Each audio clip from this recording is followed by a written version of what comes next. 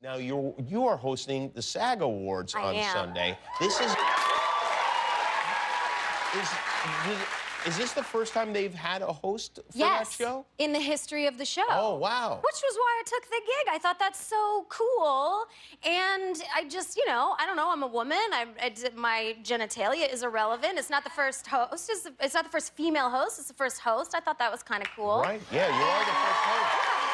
You're guaranteed to be the best host ever. Do you get nervous about something like this? Is this something that... Yes and no. I get nervous. I'm nervous right now. In the week leading up to it, because all the writing is going on, and you want to say funny things and say the right things and things that are appropriate, and this not is make a weird mad. Time, and you don't know what's appropriate. Exactly. Yeah. And I've sort of come to terms with the fact that I'm not going to please everyone, but I feel confident in that I can bring joy, which I feel like we need a little bit of right now, and forward momentum. Yep. And then on the day, I'll just use the teleprompter. Right.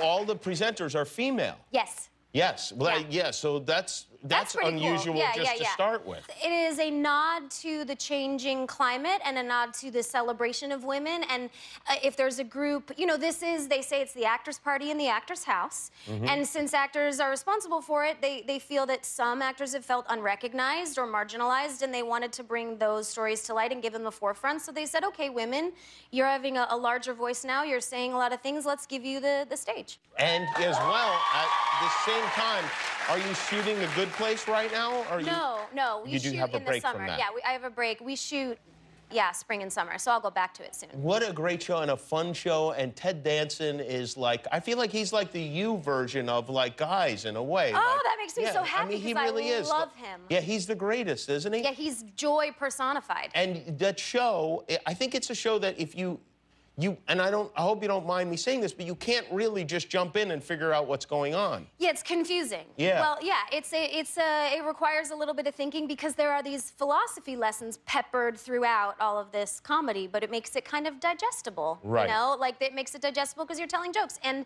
I really enjoy it. And this season was really fun to shoot because we left the first season on a gigantic cliffhanger where you found, spoiler alert, you found out heaven was actually hell. And we wrap up this season in a very interesting and enjoyable way that I think will be very entertaining. All right. Well, I think that you've said all you could possibly say about this.